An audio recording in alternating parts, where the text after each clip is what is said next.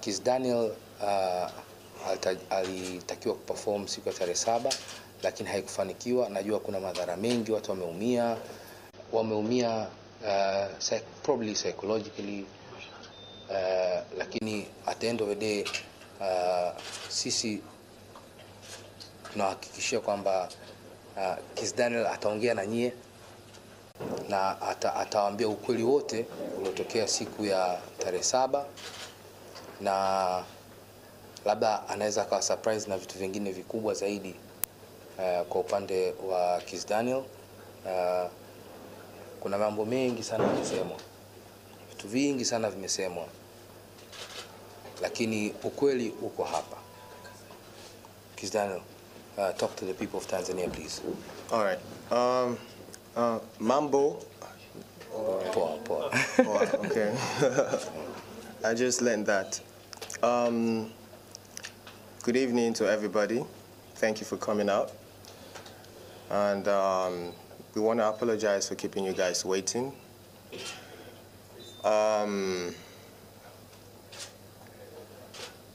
So I would like to start from the get-go.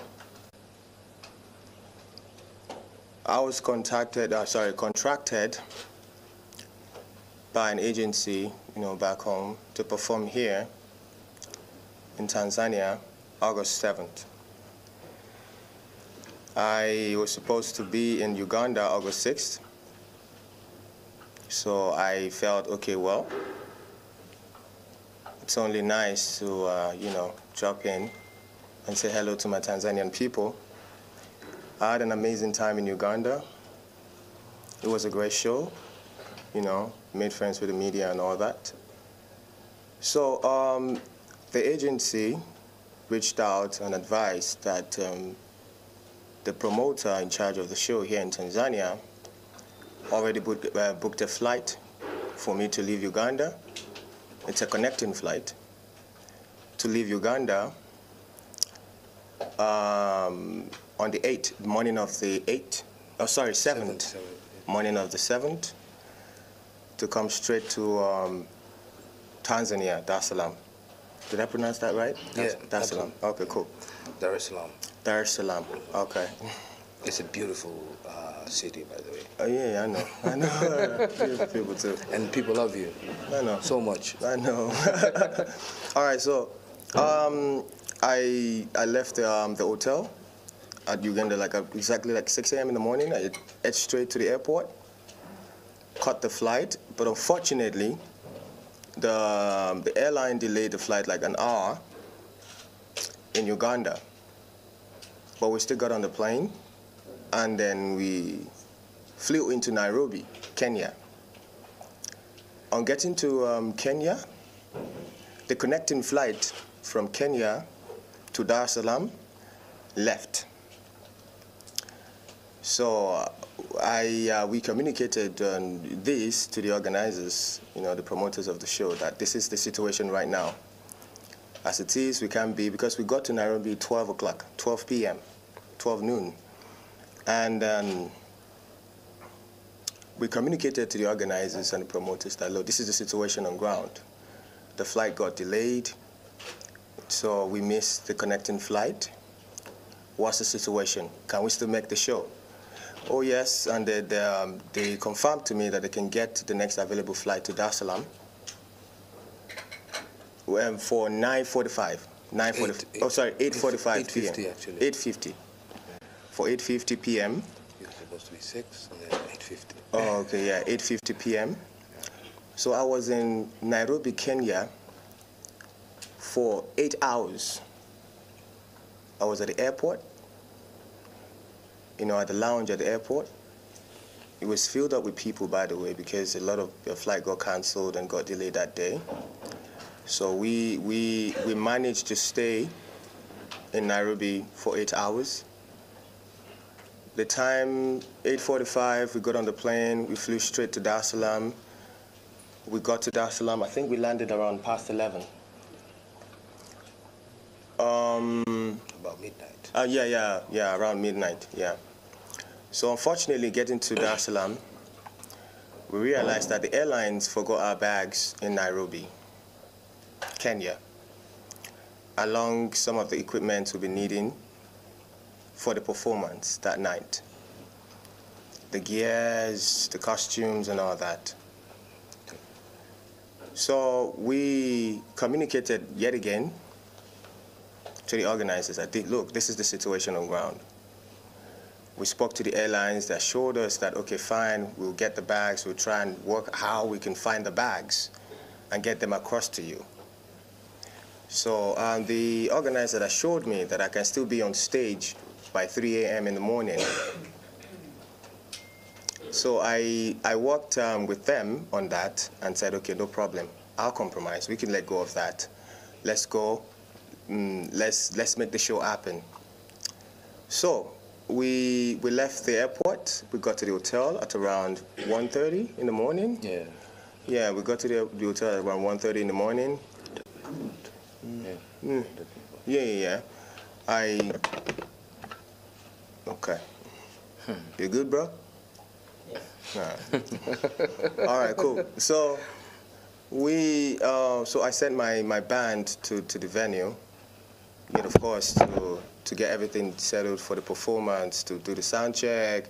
Although I was supposed to be there, because that's how I do my sound check. There are videos of me doing my sound check in Uganda. It was me, my band, and some of the fans. We had fun. It was good. So I said, okay, fine. I'll stay back because I realized that the fans were already at the venue. Like thousands of the fans were there already waiting for me to perform, waiting for me to get on stage, you know, so it wouldn't be advisable for me to go down there to do the sound check. So I sent the band over to make sure, okay, let's see what we can let's see what we can do with the available setup. Unfortunately, they were rushed off the stage because the fans already are supposed to be in the venue. So the band came back with the bad news to the hotel. No problem, the show must go on. We contacted a couple of stylists here in Tanzania, you know, because, of course, I left Uganda like in the morning, like 6 in the morning, and then I was drenched already. Yeah, like I was drenched already in what I was wearing. I was wearing this pair of slides, my shorts, and an agbada, you know. Yeah, just yeah. So I was drenched, and I needed to freshen up at least, you know, to be able to put up a great show for the Tanzanian people. So we got a couple of stylists, and we were doing the fitting back at the hotel. And then, coupled up with that, there were some unresolved issues between the agency back home and the promoter. And we were also trying to settle that on the side. Time was going, and then it was past the time for performance. And when we actually came to an agreement that, okay, fine, let's do this for the fans. Let's go on with the show. I don't mind. I'll wear my slides. I'll look this way, and I'll go for the show. The venue was already, you know, the people were already going wild. The fans were already going wild, which I know is out of love. No disrespect to the fans. And then I was advised to stay back. You know, you can't go. It's not safe or whatever. So I said, okay. I sat down with the team, the organizers, the promoters. Let's come up with a way, you know, to make it up to the Tanzanian fans. And then we decided to do a makeup show for free this time. I even agreed to partner with them this time, you know, to make the show go on. So we said, okay, in the morning we put out a statement. We apologized to the fans. We are all tired. Let's get some rest. In the morning, daybreak, we put out a statement and address this issue, and everything will be solved. But unfortunately, by morning, the whole issue has already been blown up, out of proportion. The law got involved due to the vandalism. Yeah, vandalism. So the police came by to my hotel, take me in for questioning, It wasn't an arrest, by the way. So they took me in for questioning as to why my name keeps coming up. You know, how are you connected to the destruction of this property? So I went in, I gave my statement, and here we are. I still sat down with the promoters and the organizers and say, you know what? I love my people in Tanzania. They've been supporting my music. Buga was number one here when I released it too, and yeah, even the official video for Buga had the flag of Tanzania in it. Absolutely. Yeah. 2015, yeah. I've been here 2015. I've been here. I come here. I went to Zanzibar. Really? Yeah. Yeah. I was here. I come here often, you know, to chill and have fun because I love the people of Tanzania. Obviously, good energy, good vibe. You know. So yeah. I sat down with Straight Up Vibes, my brother Montana, and I told him, you know what?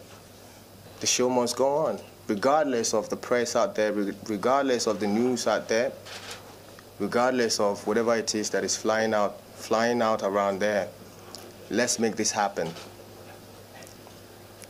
So we came to an agreement to put up a show on Friday. On Friday, yeah? Is it this Friday or next Friday? No, this one. All right, cool. This is Friday. Oh yeah, so this Friday. And a free show, by the way. So I will be partnering with Straight Up Vibes to make that happen. And also, I must apologize to the fans. None of this was intentional. I love my job. Especially, I love performing. I'm a great entertainer. So I love performing, I love my job. So none of this was intentional. I didn't mean to disrespect the fans, most especially the fans. It was never intentional. I wanted to perform. I came to Tanzania to perform. But due to some circumstances way over my power, we couldn't make that happen. I apologize once again to the people of Tanzania, and I hope you guys give me another chance to give you a show. My guy, you're shining. Yeah, so I hope you guys give me another chance to make it up to you, to give you a proper show, a beautiful show. Thank you very much.